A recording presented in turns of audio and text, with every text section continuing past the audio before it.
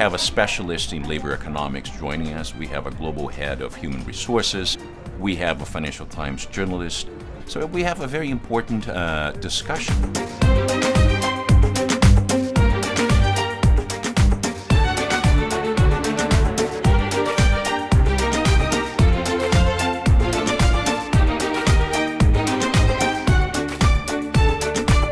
What I've loved about this morning is that we have a relevant but kind of more future-focused topic increasingly on our agenda the last few months, thinking about, for example, the impact of robotics on our workforce and what that might actually mean in terms of our organisation culture and organisation development.